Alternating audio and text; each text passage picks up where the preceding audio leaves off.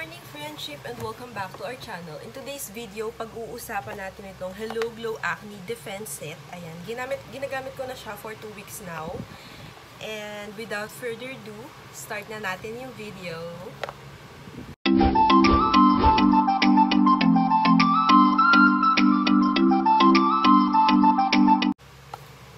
So guys, ayan, bago ko start yung video, papakita ko pala sa inyo yung paggamit ko sa kanya nung day 1 and then yung update ko nitong nakaraan. So, insert ko na yung clip.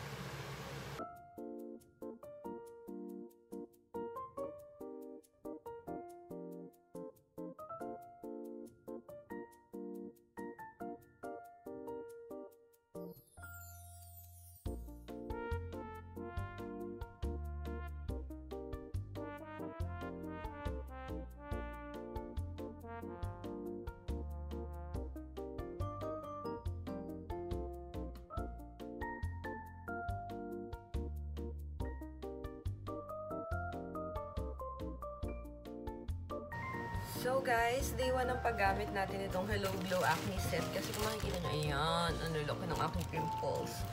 Tingnan natin kung madadry niya to after a week ng ating paggamit. Or hanggang sa maubos to, basta i-update ko kayo. Pasensya na, medyo madalang ako mag-upload ng videos kasi hindi ko alam kung ano pa yung i-film ko na hindi nyo napapanood. So gamitin na natin guys yung kanilang toner. Ayan. And guys, sobrang bango nung ano nila, kanilang facial wash. So, eto, sobrang bango nito guys. Amoy siyang tea tree. Ayan. Tingnan tayo dito sa bulak. Cotton balls. Pasensya na ako dito ako nakaharap ha kasi nandito yung salamin ko guys sa gilid. At eto din guys, ang bango. Amoy siyang tea tree din. Ayan. Pero napansin ko lang after ko mag facial wash guys, medyo drying siya sa mukha. Hindi ko alam kung bakit. Siguro para ma-dry niya agad yung ating face. Pero ayan guys, yung maganda kasi dito is meron siyang salicylic acid. Ayan. And nakalagay din dito guys lahat ng ingredients niya sa likod. And sobrang, ayan.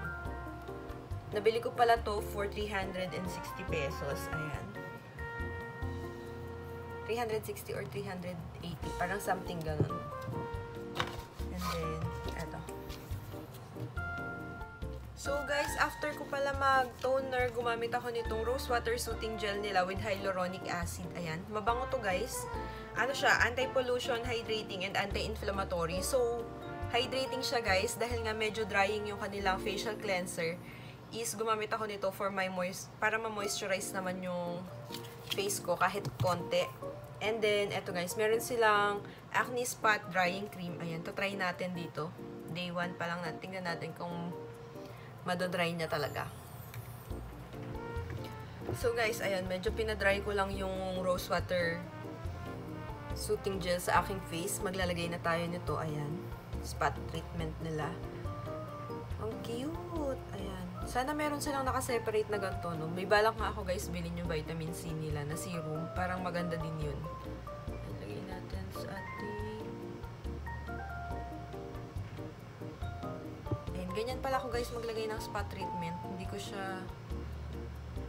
Nahayaan ko lang siya mag-dry dyan.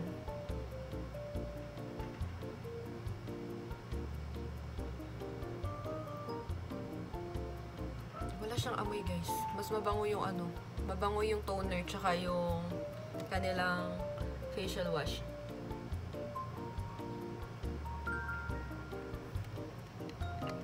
So ayan, na-update ko kayo guys after 3 days. See you sa susunod na vlog.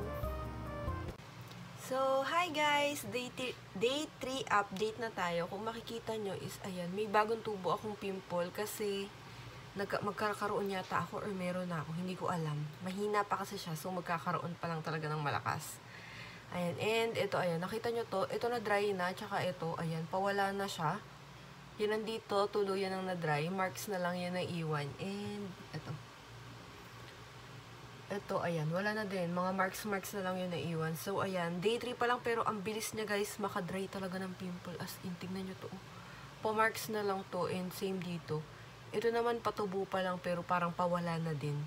So, ayan guys, update natin for day 3 sa aking paggamit ng Hello Glow na acne, ano yun? May acne. Basta yun.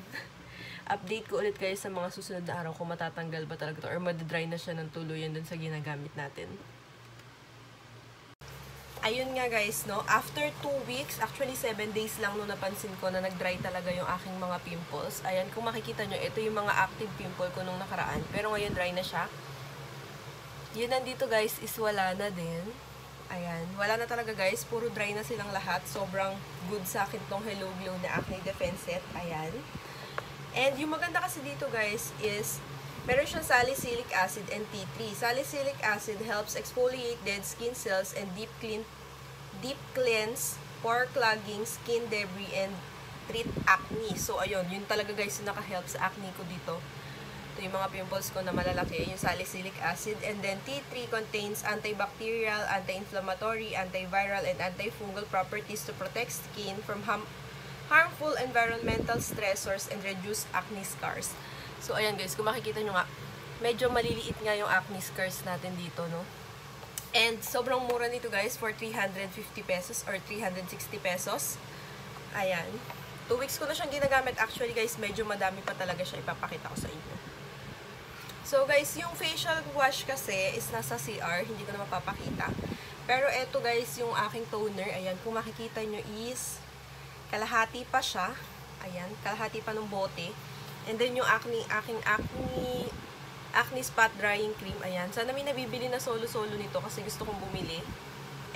Imbis na pimple eraser yung gagamitin ko, ito na lang yung gagamitin ko. Kasi, ayan, nakatulong talaga to sa aking skin. Kung makikita nyo naman, ayan. Ang bilis niya mag-dry ng tagyawat. And mabango talaga guys yung mga ganito. Amoy siyang tito. Bango niya. So, ayun guys. Yung masasabi ko lang guys is, medyo drying talaga siya sa face. Kapag nag-facial wash kayo and nag-toner, medyo dry talaga yung face nyo. Mararamdaman nyo naman na dry. Kaya siguro ang bilis niya makadry ng pimple. Pero medyo drying din siya sa skin.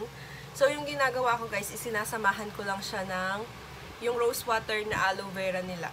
Rose water gel nila. Yun yung sinasabay ko as moisturizer. And maganda siya guys sa face. Ayan yung face ko ngayon.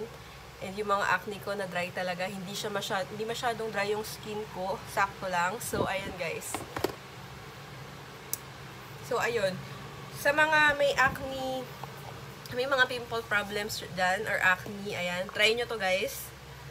Sobrang sulit nito and mura siya. Actually, madami talaga. Tsaka maganda yung ano niya, packaging. Mas malaki yung ano nito. Marami siyang kapresyo na tawag dito. Rejuvenating set na nagbabala talaga yung mukha mo. Pero ito talaga guys, is iba talaga to. And makita nyo naman, ang ganda ng packaging niya and sobrang dami ng laman talaga. 100 ml pala to. And ayan. So, yun lang guys. That's it for today's video. Bye!